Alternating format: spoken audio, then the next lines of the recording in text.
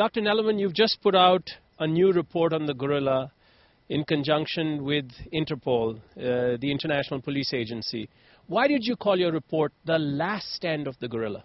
Well, basically the situation is that we fear that the gorillas may become extinct across large parts of their range within less than 10 to 15 years from now. Now, in 2002, you were the principal author of another study. Was that study perhaps a little more optimistic than the findings of your most recent one? Well, at that time, we considered the findings in 2002 to be very pessimistic, but it appears now that those estimates were too optimistic, in fact. What do you think is the principal reason or some of the reasons that could be driving the gorilla here in Africa into extinction? Well, what we're seeing now is not only an extensive logging and mining in many gorilla habitats, the spreading of the deadly Ebola viruses, but beyond everything, we're seeing a rise in bushmeat and in poaching on the gorillas. To those who are not familiar with the term bushmeat, can you explain that, please? Well, basically in these parts of Africa, bushmeat is the hunting for wild animals for protein, for food, basic food. Like you buy food in a store, they instead buy food from hunters that get wildlife meat from the bush. So what you're saying in essence is people are selling the gorillas basically for their meat? Yes, the amount of food being obtained from the bush now in this actually fairly small region in the world is comparable to the entire meat market in the whole of the EU, or even in comparable to parts of the US.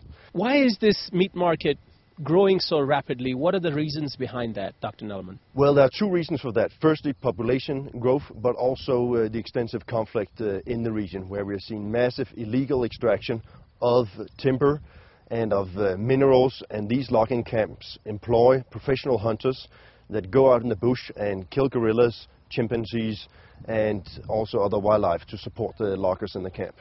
People listening to this may well ask, why are so many international agencies, including Interpol and indeed police forces elsewhere, just so helpless? What can be done? Let's talk solutions now. Yes, well, the fact is that we already know that, like in the Virungas, where the precious mountain gorillas have been, and over 190 rangers have been killed in defending the parks. 190 rangers? 190 rangers within a very small region alone. But in this particular case, they have now managed to protect the mountain gorillas, and they are now rising. They've increased 10% just in the last 2-3 years. So we know that law enforcement does help in this region in spite of the massive conflict.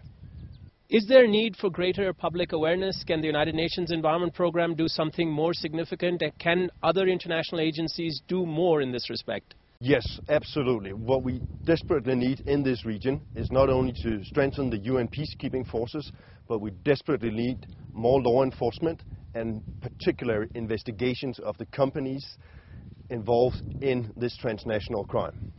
Are these companies being supported, or why aren't these companies being booked if environmental crimes are being committed? Well, up to now, it's mainly been a discussion of corporate responsibility and ethics. But what is basically happening is these companies are solicit not only in environmental crime, but also in financing the conflict that are driving the gorillas to the last stand. Not to mention the hundreds of thousands of people that are being driven into refugee camps. Dr. Nellerman, when you write a report of this scope and this magnitude, certainly there must be some good news in it, or is there none? Well, the most exciting find is that in the middle of this conflict zone, we have just discovered the recent find of 750 new gorillas, which is a very significant finding.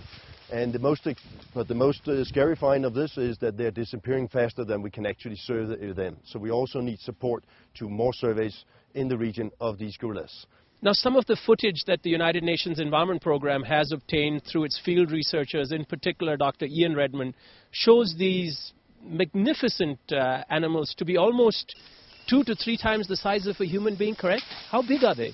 Well, they can be up to a couple of 100 kilograms. The silverbacks, as we call them, the old males, are very magnificent. And I think the most important thing also to understand is that even though only a few gorillas are killed, the impact on the gorillas is very, very high due to their social life.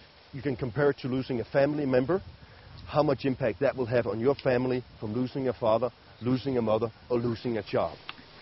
For the gorillas, sometimes this can have even greater impact, because due to their social structure, the way that they live, the way that they're organized, members of a gorilla family will take the other parts of the family to new feeding sites, will bring them around in the jungle. So their function and life is perhaps even more impacted than it would be from a family of ours to tragically lose another family member.